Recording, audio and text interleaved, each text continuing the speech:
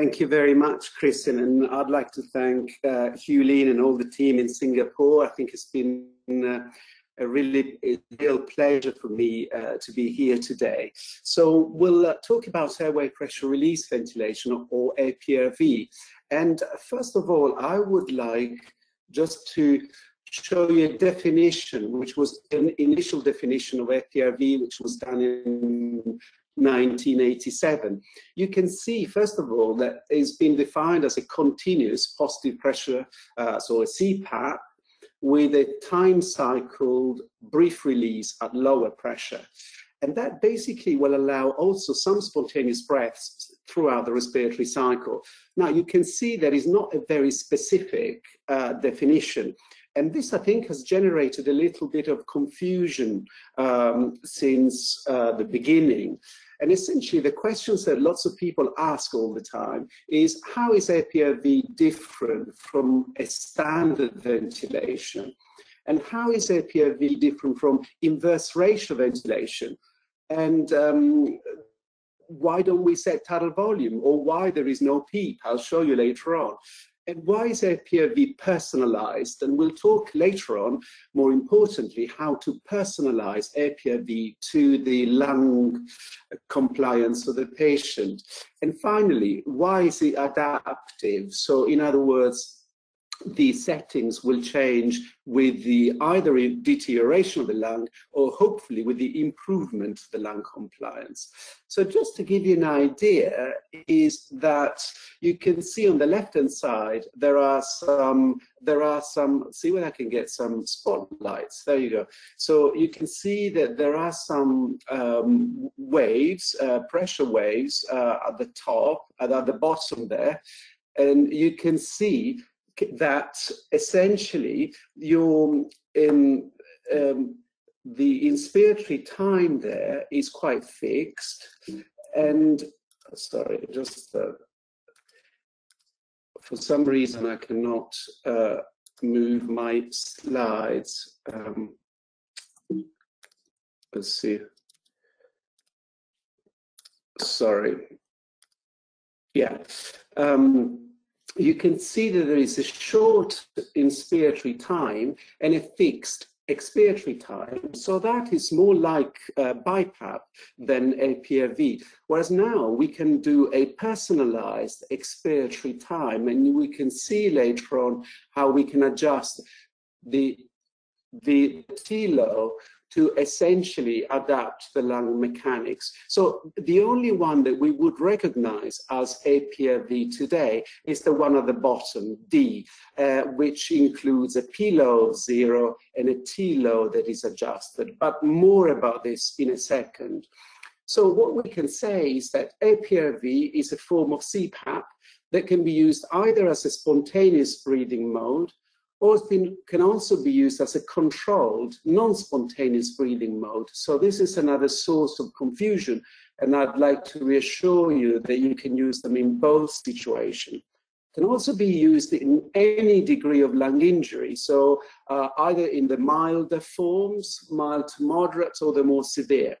And can be used also as a primary mode of ventilation, so when you start APRV from the beginning, or can be used as a rescue mode of ventilation. So when patients have been tried on a different modality of ventilation and they've failed, and so we come to APRV later on.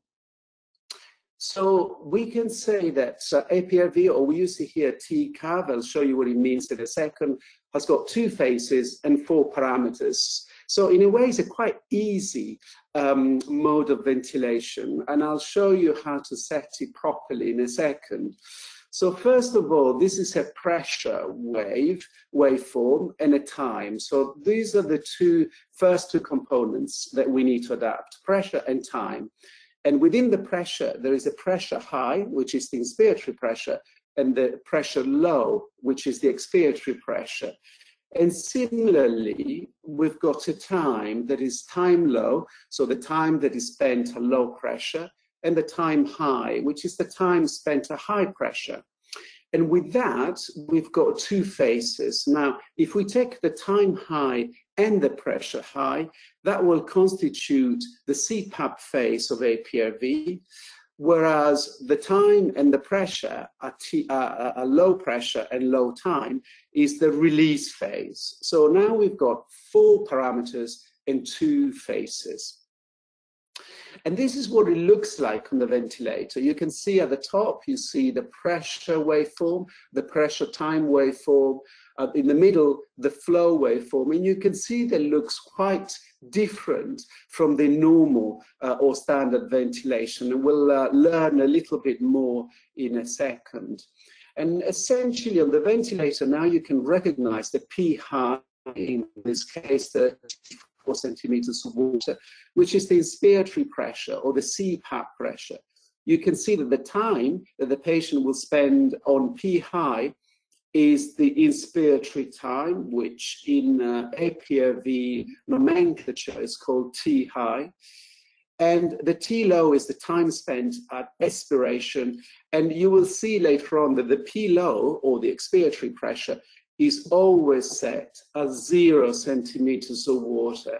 Now, don't be scared, because the patient will not be at 0 PEEP, and I'll show you later on why that is not the case. And the slope, we always use 0 as a slope, so we will not talk about this anymore.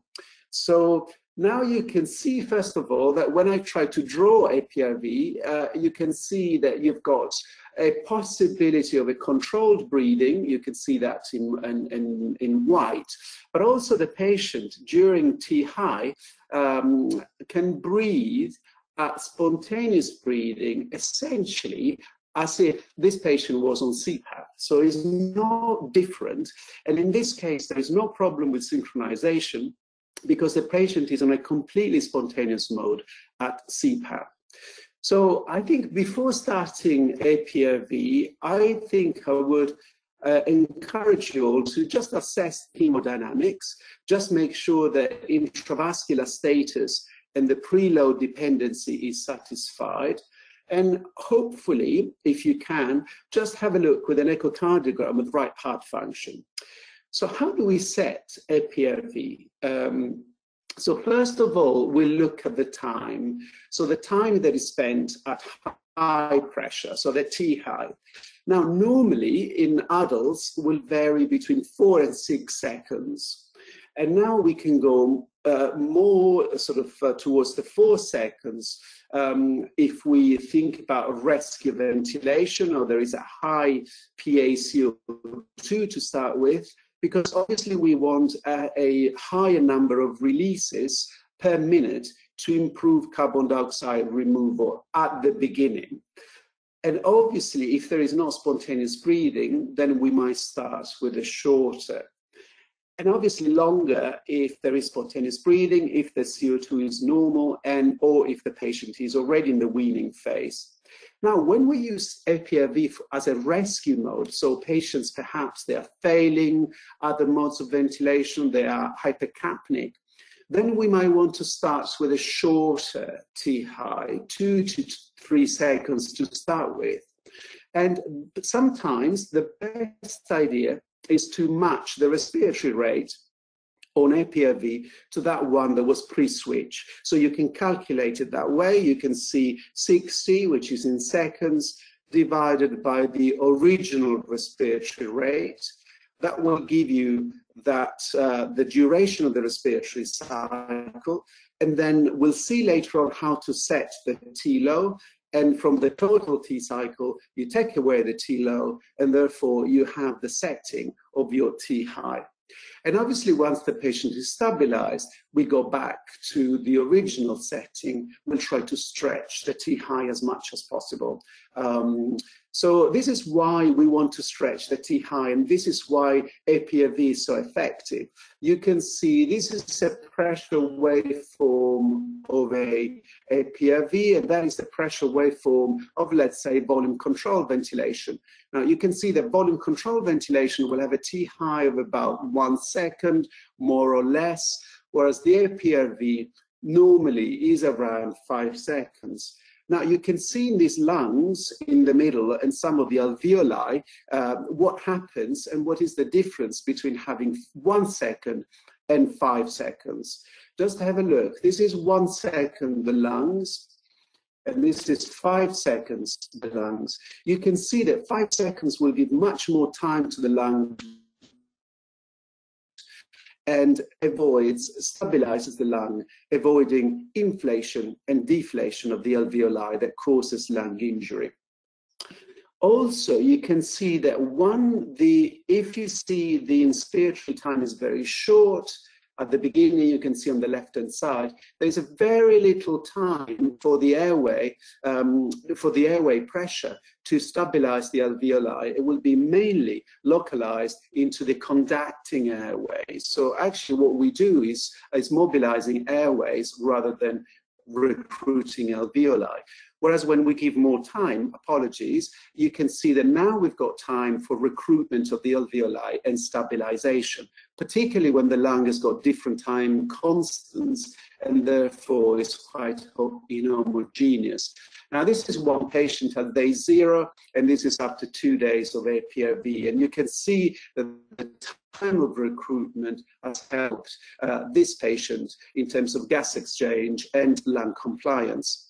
Now this is a different patient but using electrical impedance tomography, and you can see that at the top, so this is the ventilation in blue, and you can see the ventral at the top and the dorsal at the bottom, right and left on either end. And you can see that the bottom of the lung, the dorsal areas, are not very well ventilated. Even after recruitment maneuvers, they are not very well ventilated. But as we start APRV, you can see after 20 minutes, 45 and 90 minutes, you can see the lung aeration and ventilation has improved quite dramatically. Now, in terms of P-low, that's easy. It is easy because it's always 0 centimeters of water. And we can see later on how setting at 0 does not result in de-recruitment, provided the T-low is set correctly. Now, some people are scared about having P-low of 0, and they try to give few centimeters of water or P-low. I would discourage you from using that because usually the carbon dioxide might increase and there might be some impaired secretion clearance because the differential between P high and P low of 0 is what determines a very high expiratory flow, which in turn can mobilize secretions and keep the small airways open. Now, I would like to pay important attention here because this is the most important element of APRV, which is the T-low. Now, you can see there that to set the T-low, you look at the airway pressure at the top, but what is important is the flow time curve. And you can see that after the peak expiratory flow, there is a passive exhalation, and so the expiratory flow will have a slope that if we left it going to 0, will lead to full expiration. And in that case, the end expiratory pressure will be similar to the P-low, which will be 0. But we won't do that because we'll stop the expiration at a certain point, and I'll show you how to set it in a second. And this will guarantee that the alveolar pressure will always be greater than the set PEEP. So this is just an example I've drawn. You can see the pressure during the APRV at the top, and you can see the flow. Now, what we can see that if we leave the flow go down to 0, then of course there is complete expiration. In that case, the PEEP of the lung will be equal to 0, but we will not do that. Now, if we set the T-low to be a little bit shorter, then you can see here that the P-low is too long and might lead to alveolar instability. Now, our perfect optimal one is essentially the T-low that will ensure that the inflation happens when the flow is 75% of the peak expiratory flow. Now, I will explain this a little bit better with a little video. You can see here, this is APRV. We freeze the screen, and we'll go back and we measure the peak expiratory flow. Now, for sake of convenience, we'll say that is minus 100, and it will just want to make sure that the flow at the time when reinflation occurs is essentially 75% of that, so 75. You can see that ratio. Now, you can also see when I do an expiratory hold that maintaining the T low at 75 will achieve a certain peak, in this particular case, 16.5 centimeters of water. So the lung will not see the P low of 0, but will see a certain amount of peak depending on the P high. So now if we go to the next slide, we can see what it looks like in practice, and now it should be a little bit more familiar to you what the pressure and the flow curve happens. So in this particular case, the T low is 0.58, so it's a lung. You can see that's the slope of the expiratory flow. You can see that that is the PEF or PEF is the peak expiratory flow, and EEF stands for the end expiratory flow. So we want the two ratios to be 75%. Okay. And in that case, that's why we call it time-controlled adaptive ventilation, because by modifying the T low, we adapt the ventilation to the particular compliance of the patient. So, for example, there are 3 lungs with different severity of lung disease, from mild on your left to moderate in the middle to severe at the end. You can see that the lung volume is smaller, so therefore the compliance will be lower. And you can see as the compliance is lower, the T low will be shorter. And so this is quite important, because you can see that if that is the peak expiratory flow on the y-axis and the time is on the right, as the patient gets, or when at the beginning, when the patient is in worse compliance, you can see the slope will be quite acute and the time will be shorter. So let's say 0.3 to achieve the same 75%. But as the patient gets better and the compliance improves, then the angle becomes flatter. And in that case, maybe you can see that the expiratory time now is 0.5 of a second, but still it'll be 75% of the peak expiratory flow. So that's quite important. We adapt with the lung, but the rule is always the same. And you can see that in a graphical form, how as the compliance changes, your slope changes and the T low changes. So this is also how important it is. You can see on the left-hand side, we've got a pressure high of 32 centimeters of water and a T low of 0.5 of a second. Now, if we do an end expiratory hold, then the pressure there, or the P, will be about 20 centimeters of water. Now, if we change the T low and that is not appropriate, so let's say we just want to increase the T low and it will be less than 75%, you can see that the pressure there is 18. So it starts to drop again because the lung has been given more time to exhale, and so therefore the lung volume is reduced and the pressure is reduced. Now, if this is inappropriately long, the T low, that can lead to de-recruitment and can lead to airway and alveolar instability. So this is to show the concept of alveolar instability. So now you can see, you can see this is on the left-hand side is pressure controlled ventilation at different level of PEEP. Now, what you can see in yellow are the alveoli, the alveolar size. So you can see at PEEP 5 during inspiration, some few alveoli, they get bigger, and some others stay small. So you can see the lung is quite heterogeneous. And at PEEP on expiration, then you've got collapse of some of the airways. You can increase the PEEP And what you can see, the heterogeneity is maintained, and at end of expiration, you've got de-recruitment, unless you get to very high PEEP, which is a PEEP of 24. But you can see on your right-hand side that you can achieve the same thing with APRV at much lower pressures just by adapting the T-low at 75%.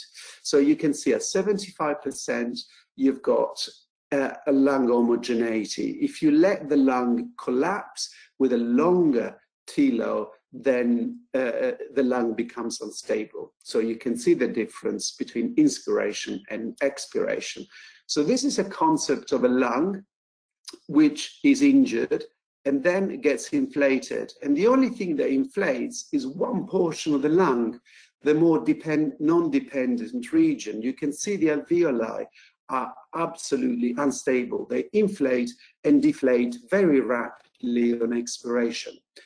The problem is you can see that CT scan that the lung is completely inhomogeneous in ARDS. You've got some areas that remain collapsed and others that are open. And this leads to an important concept. So you can see the lung, which is healthy at the top.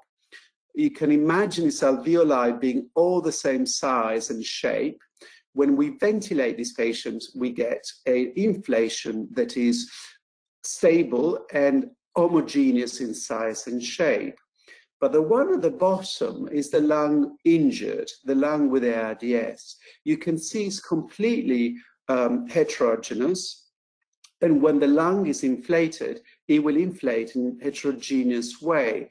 So when we give a pressure, let's say, of 30 centimeters of water that we think is absolutely within protective parameters, however, because of the heterogeneity, that 30 centimeters of water will be multiplied, and that will become very injurious at pressures about 60 to 120 centimeters of water. And that is why it's so important having a long inspiratory time during APRV, because that can achieve a much better homogeneity of the lung and therefore reduce the local pressures. And so this is the same concept I explained earlier on. So these are alveoli. You can see in pressure control of 5 for PEEP, and you can see injured lung is very unstable. It collapses. A higher PEEP, it still collapses, whereas at APRV, you can see, first of all, there are more alveoli, and they're much more stable. They're very tight to each other. Now, you can do all that with ventilation and with APRV adjusting the T-low, or you can let the Dräger ventilator do it for you, and there will be a presentation later on. But essentially, you can choose the auto-release setting, and that ventilator will adapt to the lung mechanics and will change the T-low that represents the 75% of the expiratory time. Now, this is one concept that I think is very, very, very important. So when we use protective lung ventilation using, let's say, pressure control or volume control, in normal situation, the compliance follows the lung volume. So in other words, if the lung volume is high, let's say healthy patient, the compliance will be high. And if the lung volume is down in a diseased patient, then the compliance will go down. But now, when we give a fixed tidal volume, let's say 6 mils per kilo of a 70 kilogram patient, so the tidal volume is fixed at 420 milliliters, then it might be too small if the lung is normal, and it will be too high if the lung is severely inflated or is severely affected with a low lung compliance. Whereas in APRV, the tidal volume will change. It will be low when the lung volume is low, and it will be improving and increasing as the lung improves. In other words, this will maintain the ratio between tidal volume an FRC, which is called strain, and therefore will limit the injurious effect of high tidal volumes for a very small lung. So this is quite important. Now, this is just a summary, and I've taken from APRV network. You can subscribe, it's for free, it's a great resource. And basically the P high, this is the initial settings for primary mode of ventilation. So if you come from a pressure control, you can use peak pressures. If you, so you can set the P high is equal to the peak pressure in pressure control. Or if you come from a volume control, you can set the P high equal to your plateau pressure. Your P low is always 0, we have seen about that.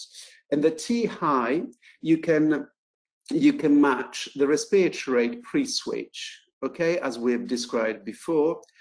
And the T low, you can start with generally 0.4 to 0.5, and then check on the ventilator to make sure that the end expiratory flow divided the peak expiratory flow rate is 75%, okay? And you can adjust it to make sure that that is the case, because that is the most important thing in APRV. Now, in terms of the rescue mode of ventilation, you can see that obviously the P high will depend on whether the RDS is mild, moderate, or severe. And clearly, the higher the severity, the higher will be the P high.